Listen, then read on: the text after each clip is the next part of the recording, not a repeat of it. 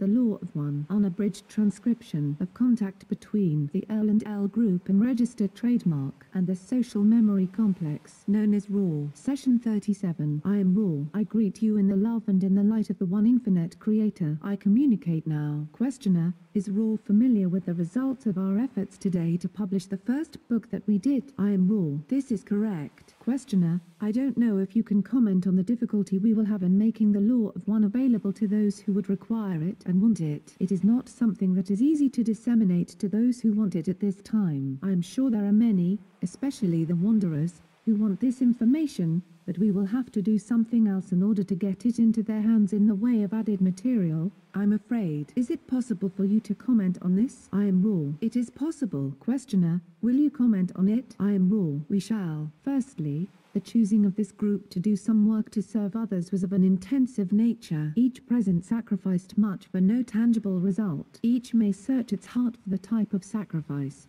knowing that the material sacrifices are the least. The intensive commitment to blending into an harmonious group at the apex of sacrifice. Under these conditions we found your vibration. We observed your vibration. It will not be seen often. We do not wish to puff up the pride, but we shall not chaffer with the circumstances necessary for our particular contact. Thus you have received, and we willingly undertake the honor duty of continuing to offer transmissions of concepts which are, to the best of our abilities, precise in nature and grounded in the attempt to unify many of those things that concern you. Secondly, the use you make of these transmissions is completely at your discretion. We suggest the flowing of the natural intuitive senses and a minimum of the distortion towards concern. We are content, as we have said, to be able to aid in the evolution of one of your peoples. Whatever efforts you make cannot disappoint us, for that number already exceeds one. Questioner, I have been very hesitant to ask certain questions for fear that they would be regarded, as I regard them, as questions of unimportance or too great a specificity and thereby reduce the contact with you in order to disseminate some of the information that I consider to be of extreme importance. That is, the non-transient type of information having to do with the evolution of mind, body, and spirit. It seems almost necessary in our society to include information that is of little value simply because that's how our society works and how the system of distribution appraises that which is offered for distribution. Could you come or will you comment on this problem that I have? I am RAW. We comment as follows. It is quite precisely correct that the level and purity of this contact is dependent upon the level and purity of information sought. Thusly, the continued requests for specific information from this particular source is deleterious to the substance of your purpose. Moreover, as we scanned your mind to grasp your situation as regards the typescript of some of our words, we found that you had been criticized for the type of language construction used to convey data. Due to our orientation with regard to data, even the most specifically answered question would be worded by our group in such a way as to maximize the accuracy of the nuances of the answer. This,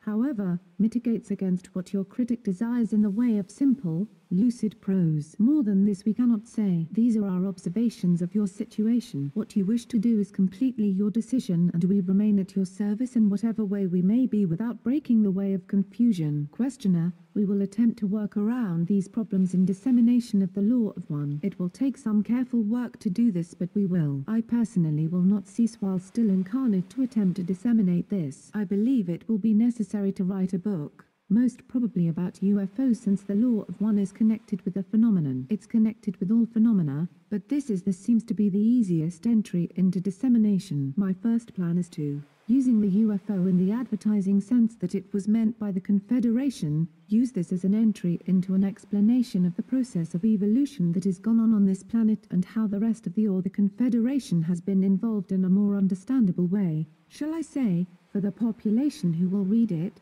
using the raw material in undistorted form just as it has been recorded here in various places through the book to amplify and clarify what we are saying in the book. This is the only way that I can see right now to create enough dissemination for the people who would like to have the Law of One for them to be able to get it. I could just go ahead and print up the material we have off the tape recorder and publish it, but we would be unable to disseminate it very well because of distribution problems. Will you comment on my second idea of doing a general book on UFOs including the material from the law of one. I am raw. We shall comment. We hope that your raw plans materialize. This is a cosmic joke. You were asking for such an example of humor, and we feel this is a rather appropriate nexus in which one may be inserted. Continue with your intentions to the best of your natures and abilities. What more can be done, my friends? Questioner: in that case, we'll go ahead with the questions we have here. Continuing the last session, you said that each third density entity has an higher self in the sixth density which is moving to the mind-body-spirit complex if the entity is needed. Does this higher self also evolve and grow through the densities beginning with the first density,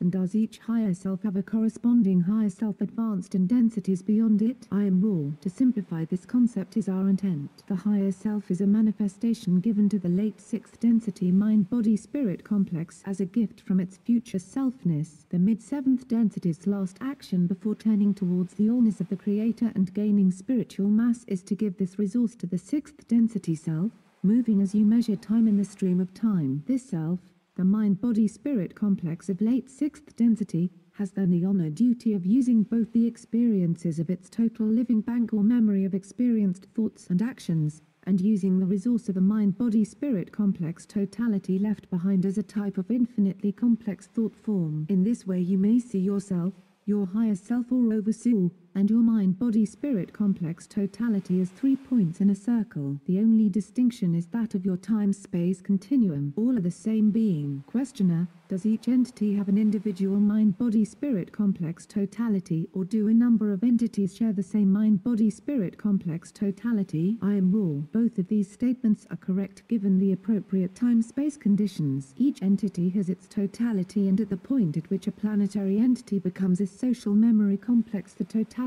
of this union of entities also has its oversoul and its social memory complex totality as resource. As always, the sum, spiritually speaking, is greater than the sum of its parts, so that the oversoul of a social memory complex is not the sum of the oversouls of its member entities, but operates upon the way of what we have called squares and what we grasp you prefer to call doubling. Questioner: thank you. Thank you for that explanation of the mathematics too. That was bothering me. Could you define spiritual mass? I am raw. This will be the last full question of this session. Spiritual mass is that which begins to attract the outmoving and ongoing vibratory oscillations of beingness into the gravity, speaking in a spiritual sense, well of the great central sun, core, or creator of the infinite universes. Questioner: since we don't want to tire the instrument, I will just ask if there is anything we can do to make the instrument more comfortable or improve the contact. I am raw. All is well. We leave you now in the love and the light of the one infinite Creator. Go forth,